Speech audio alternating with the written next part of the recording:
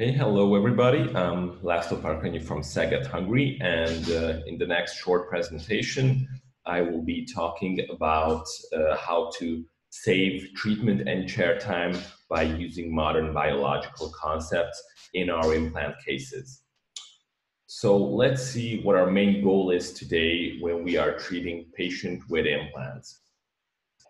So I think our main and most important goal will always be to have a predictable and long-term successful treatment outcome. That's above all.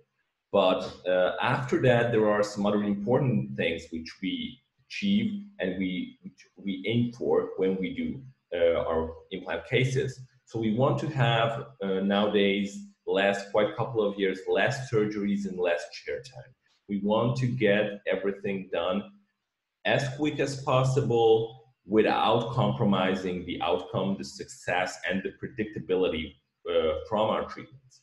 We also would like to lower the cost as much as possible, as for ourselves and especially for our patients, to make all treatments and implant treatments more affordable. And last but not least, we want to have great aesthetics. So we want to have, I think, year by year, as implant dentistry is evolving, we want to have better and better aesthetics. What is our ultimate goal? To have aesthetics as natural as the natural teeth, where no one can make a difference. So within aesthetic, that's our main goal. But I think altogether, these four things are what we are striving for these days in implant dentistry. So let's see first a case which is the old school way of placing implants. So this is the delayed implant placement, which we know from the 70s, 80s. But let's just see a case to see that. Here, a patient with not the best oral hygiene, but thick biotype, central incisor missing. Someone was extracting this tooth, letting it heal, and placing here a fixed partial denture, a bridge with pink ceramics. It looks totally not good, to be polite, okay?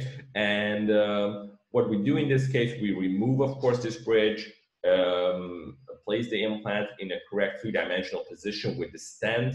And as we can see, we are lucky here. Thick biotype, even by having bridge for long years, we have sufficient amount of bone.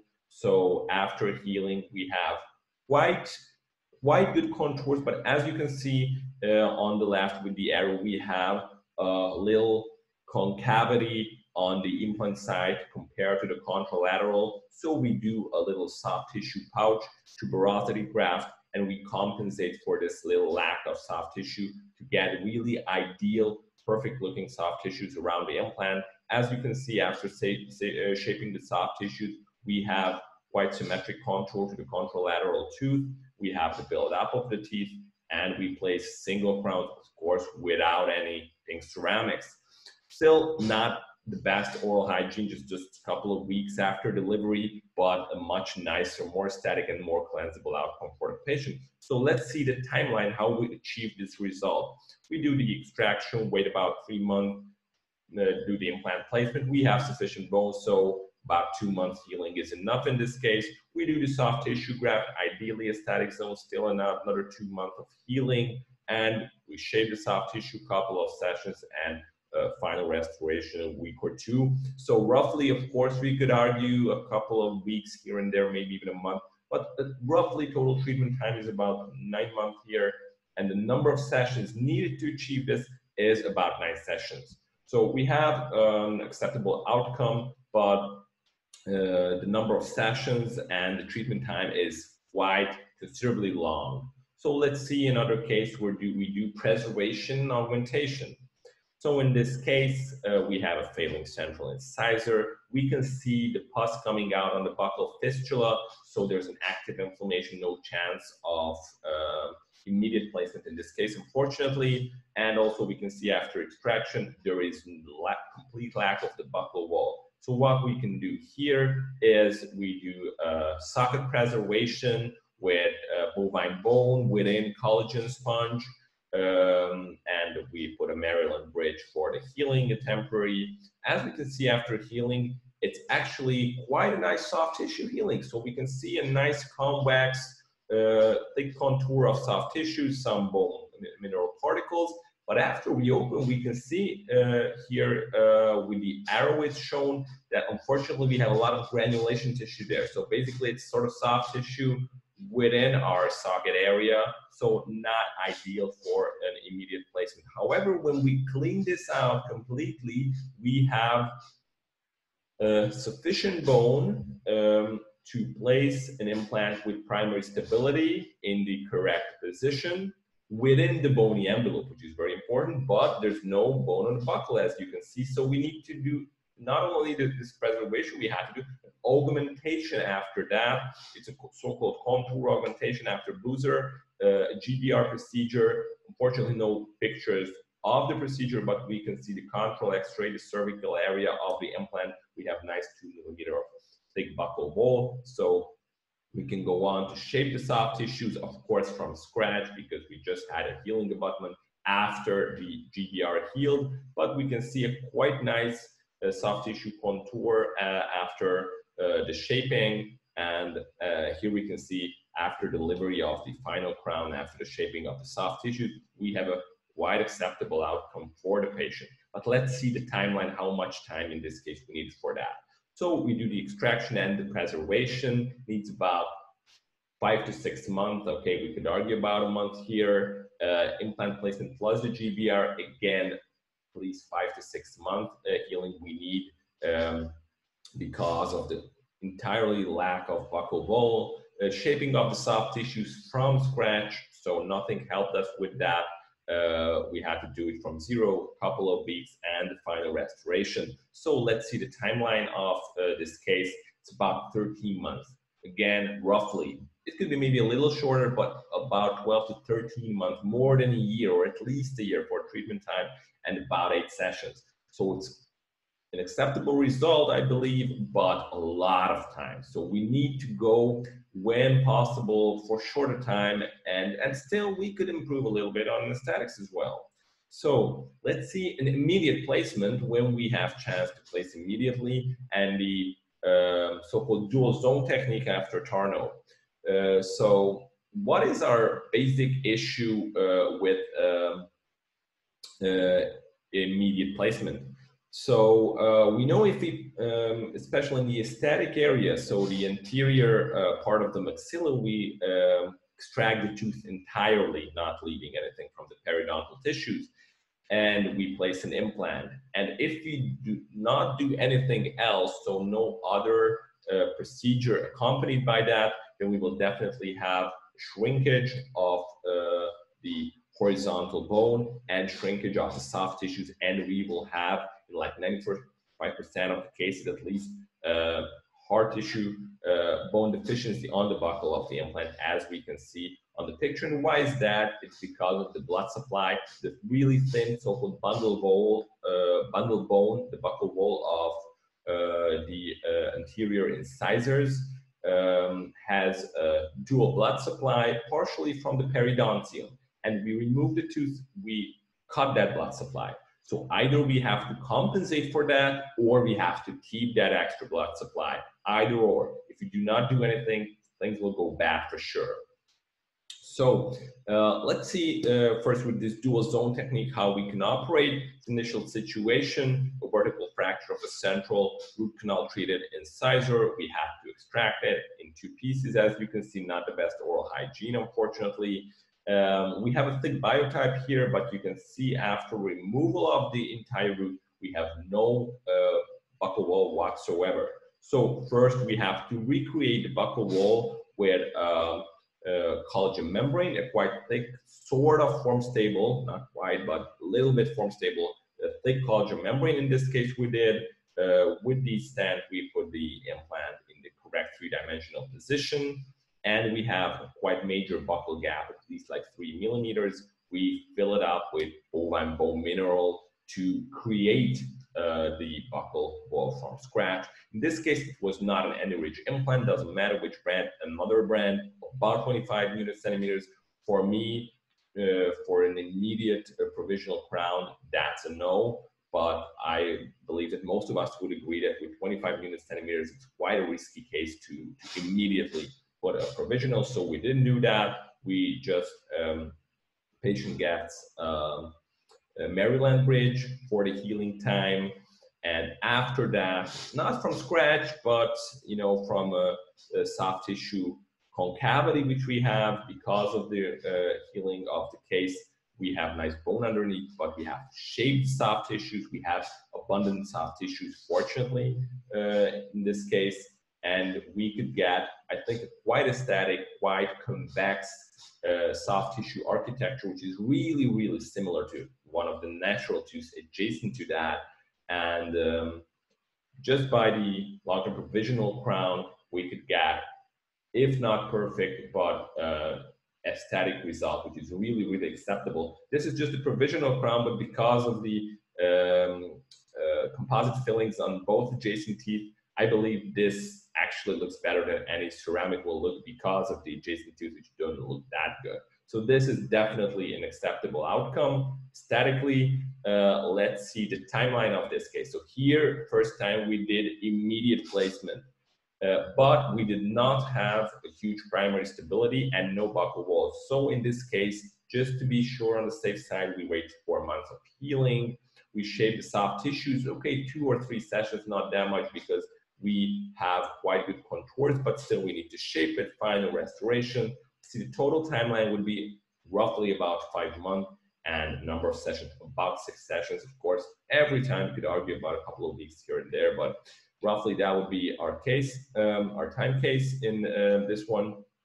And as we can see, we're going down in time and the number of sessions. So that looks quite okay compared to the first conventional treatment. So already by doing an immediate placement, we saved a lot of time.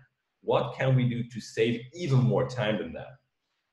So let's see an immediate placement when we do socket shield. Okay, first of all, what is socket shield? Here's a beautiful image by my great mentor, Howard Gluckman, who is sort of, if not the inventor, but definitely one of, if not the greatest guy in socket shield. So he's really amazing in that. And here on his image, we can see what the basic principle of socket shield is. We do not compensate for the lack of and the resorption of the buccal wall, like in a dual zone case with some bone mineral, but we keep the cervical and the middle third of the buccal portion of the root itself with the periodontal ligaments, and this way keeping the double blood supply of the bundle bone. And we just place the implant to the palatal in the correct 3-dimensional position. So let's see how this works. Here is an unrestorable lateral incisor. It's basically just a root with root canal filling, but no infection. Fortunately, we remove all the root canal filling and dissect the tooth at first. Then we prepare the shield and place the implant to the palatal of that shield, a really narrow implant. It's again not an any-ridge implant, and we were using regular burrs in this case to create a shield. What does that mean?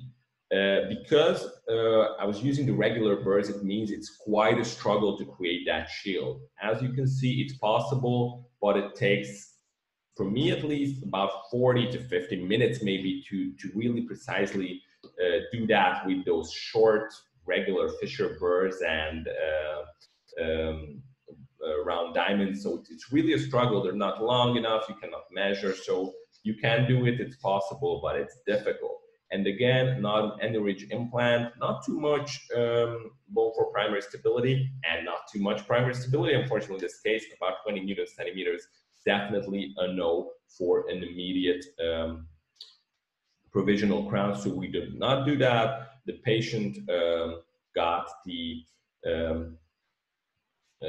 cantilever pontic provisional anchored on the 2 centrals. We can see right after the treatment and after the healing of the treatment, left and right image. As we can see, buccal contour, hardened soft tissue didn't change at all. So we basically have the same contours. We change a longer healing abutment first. We can see that because of the socket shield, the contour already quite okay, but still we need some mucosal shaping because we didn't have the individual crown immediately, just because of the lack of primary stability, but that can be done in 2 or 3 sessions, a nice shaping. And this is just a long-term provisional crown here, but you can see really superb soft tissue, and definitely under that hard tissue contours. And you would never say that the lateral is the implant and the central is the tooth. So basically we have the best aesthetics possible by doing this socket shield. So let's see the timeline of this procedure: extraction and implant placement. We need about 3-month healing, not the best primary stability, but 3-month healing in this case is sufficient. We still need some shaping of the soft tissues. However, we have a head start because of the shield, but the cervical part we still have to shape, and after that, the final restoration. So what would be the total treatment time here? About 4 months.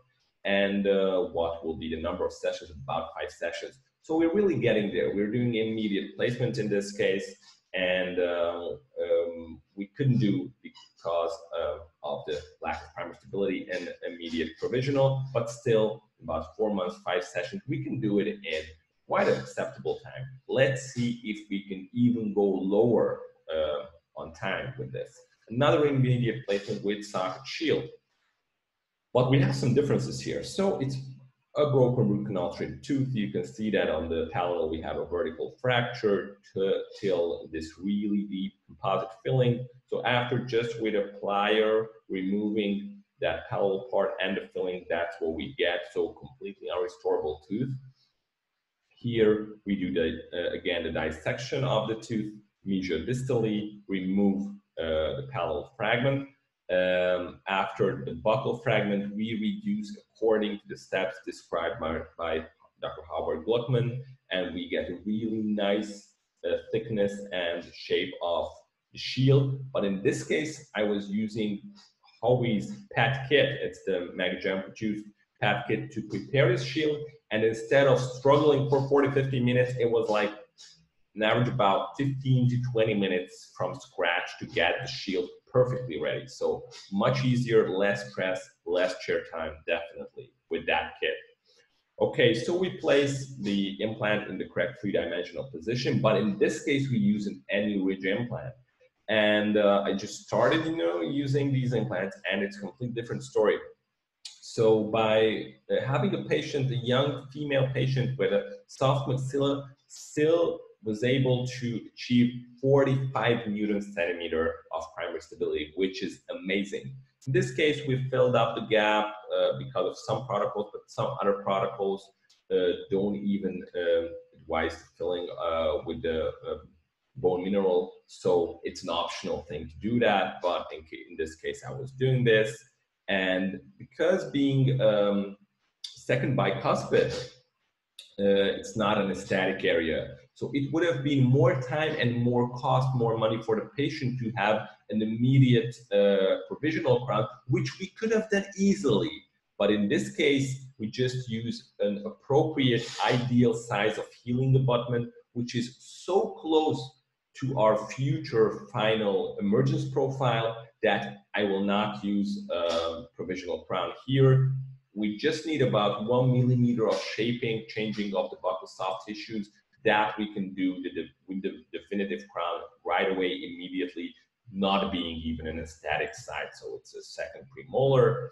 And what is the timeline in this case? Let's see. Extraction, implant placement, huge primary stability, 2 months of healing easily, and final restoration about 2 weeks. So total treatment time of about 2.5 months. And we have evidence that after immediate placement, after 10 weeks, we can torque and deliver the definitive restoration. And the total number of sessions in this case will be 3 sessions. So 3 sessions in in 2.5 months, 10 weeks. So surgery, impression, definitive, 3 sessions, less than 3 months. So I believe that is our main goal, our main objective time-wise, and that is our main objective biology and aesthetic-wise too, to reduce this time and get really predictable aesthetic results for the patient. So just summarizing all what we have heard in the last couple of minutes, our main goal, as we discussed, is reducing the number and length of our sessions while providing predictable and aesthetic results. It's the most important, but meanwhile, we want to reduce time. So that's our main objective. In order to achieve this, we really need to think more and more in immediate placement than we did 10, 15 years ago. More and more cases are today immediate placement cases, which were not evidence-based 10, 20 years ago, definitely. So rather than augmentation and preservation, all those biomaterials, we want to go immediate when possible. Of course, it's not always possible. I know that. There's no argue about that. But whenever possible, we should go with that direction. And to effectively reduce the treatment time, to be able to immediately place and in the necessary aesthetic cases, even immediately place a provisional crown, we really need to have an appropriate implant which enables us in various indications, various bone situations, to not only immediately place, but immediately place with a high torque, high primer stability, to be able to deliver immediate provisional crown when necessary to reduce treatment time and gain aesthetics with that. And also, what I think is really important that we really nowadays need to consider, after all the evidence and all the cases we see day by day, is keeping nature-built periodontal tissues instead of replacing them with either the patient's own soft and hard tissues or bone and soft tissue substitute materials, because that's only cost and time rather than biology. So I believe we are going to a direction in modern implant dentistry where all these grafts and extra surgical techniques, extra surgical grafts, biomaterials, autografts should be a little bit rethought and going in the direction of nature and biology, because nothing is better than our born nature, and we can sort of go in the direction to keep that, and I think that is the best way in the future in implant dentistry. And with that, I would like to thank you all for your kind attention.